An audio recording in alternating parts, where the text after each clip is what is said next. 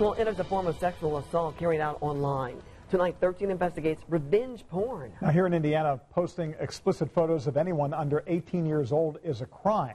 But what happens when private photos of an adult are posted without consent and out of revenge?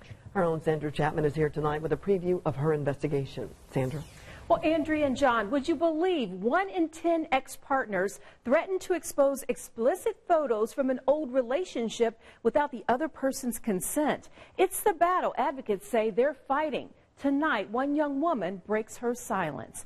Just days before graduating from school, this 18-year-old discovered her provocative photos had been posted on a porn site. She posted the topless photo to a popular app, thinking it would quickly disappear. But she later learned a young man she refused to date snagged a screenshot and posted it on that porn site out of spite and without her consent. He said, by the way, there's a side of you of pictures.